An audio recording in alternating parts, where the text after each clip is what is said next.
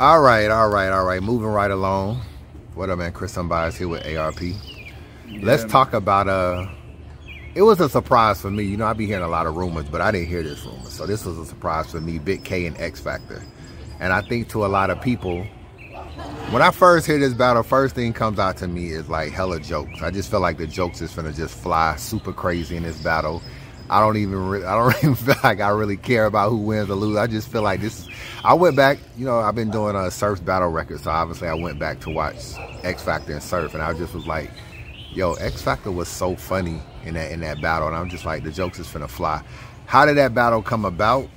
What was the thought process? Who you contacted first to make it happen? And you know, what made you bring X Factor back to battle rap? So me and X Factor have been talking about battles for a while, like 2 years, 3 years maybe. There was a time where we almost did X Factor versus Gyms. That got very close to getting locked in a while ago. I almost forget some of the details why it fell out. Maybe a timing thing. But we've been talking for years about getting him back, and I think after that we just fell out of touch. If I don't have the thought or the idea of I got my mind on so many battles, on so many people that I'm in constant communications with, it's easy to forget about things that you rock with. And maybe X Factor, maybe, he wasn't there like that or super heavily invested into that moment carrying forward, or maybe he never reached out, whatever.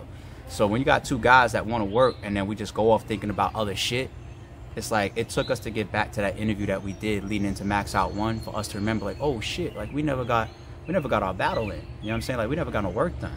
So I asked him in that interview some potential people that he would battle, and it's funny you say the humor aspect of things. He said Scotty and he said Craig Lamar. And I was in that interview, I was like, those are battles we could definitely get done. Like, fuck with Scotty heavy, fuck with Craig Lamar heavy. Gotta find ways to get both of those guys back ASAP. I was like, all right, we'll talk. You know what I mean? So I had that in the back of my mind. So when we was putting this card together, I thought about X Factor's return once again. So I reached out to him. But prior, I had already had the conversation with BIGG K about him being on Max Out too. You know, we get the dog almost on every card. Like, that's my nigga, you know what I'm saying? He always puts on for RBE, always comes with a good 3 rounds for us. You know what I mean? So, you're going to see the dog on a majority of RBE cards. But we already knew he was going to be on Max Out too. So it was just about, all right, what type of matchups are left for us to try to fulfill? We got a BIGG K match we got to fulfill. I'm over here talking to X Factor about maybe trying to get him on a card, us doubling back. Now that it's fresh in my mind that after we did the interview, and it's like speaking of both battles and see if they want to do it. Neither one of them hesitated. Yo, K, you fuck with X Factor? He was like, I'll kill him. Yo, X Factor, I know you said Scotty and Craig Lamar, good matchups, but I got somebody that's, I mean, you gotta be careful, way more careful with on that big stage. Max Out too. BIGG K. He's like, oh, okay, yeah, let's do it. You know what I'm saying? So it's just like, all right. He said yes, contracts, deposits, let's get it done. Now, I did see the response to that matchup. X is a heavy underdog. I see that. I don't want to duck that. I got eyes and ears just like everybody else. And I think he deserves that pressure, not from obviously being a legend and having classic performances under his belt from the past, but because he's been away for so long. You know what I'm saying? And it's a what have you done for me lately type of culture. That's just how it is. That's how they treat platforms. That's how they treat battlers. What have you done for me lately? So with him having that return pressure that RBE is so known for fucking doing, I love it. You know what I'm saying? It's got other people from the Midwest on the card with him as well. So you got some of that energy there. People like Calico, for example. People like Hitman. I love it. I love his return being on RBE. I love him being there with another guy that can be humorous.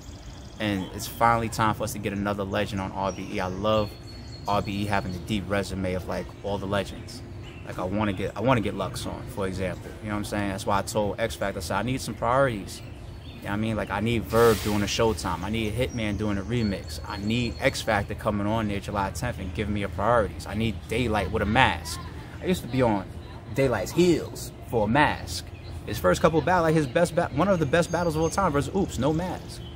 I got to a point where I put a mask in Daylight's contract. I forget what battle it was. I put a fucking mask in his contract. You know what I'm saying? When he battled Jay Murder, he got to the venue. He was like, yo, I left my mask at the hotel. I was so mad at him. I was like, that battle, I think I had it in his contract. And then he made up for it in the Ill Will battle. And then, but Ill Will happened to put a fucking mask on. But I say all that to fucking say, yeah, that's just RBE shit. Return factor. We love that type of shit. Getting a legend on that's never debuted on RBE before. What's his thoughts of Big K? I think initially, does he feel like? I mean, you got Big K saying he gonna kill him. What's X Factor energy? I can't I'm gonna wait kill him. It's gonna be a good battle. I can't wait to interview these two guys because I'm pretty sure X Factor's energy is gonna change. I think X Factor took the battle too respectfully. Too respectfully. In private conversations, X Factor throws a lot of respect to Big K. Yo, he's a good rapper, talented guy, etc. I fuck with him, you know. But you know, watch what I do on that stage. You get on the phone with Big K, he's like, yo, he's trash, I'm gonna kill him. Like, he don't belong on the fucking stage with me, or that type of shit. So I told X Factor that. I was like, yo, you don't have to say energy is you. You know what I'm saying? Yo, let me ask you something about Big K. Does he ever call you with like, or does he have a hit list? Or do you just call him with matchups? I kind of thought about him in Hollow. I just thought about a few matchups for him. And does he ever say, you know what? Yo, book me with so-and-so. I think I can kill him. Of course there's people that Big K wants to get in front of. I'm not going to name them right now because I'm like 99% sure they're going to happen. He's got a bunch of people that he wants to battle, and it's going to happen on RBE ASAP. But K ain't like that. K's not going to call me and say, yo, what's up with this person? Or what's up with that? K be off minding his own business.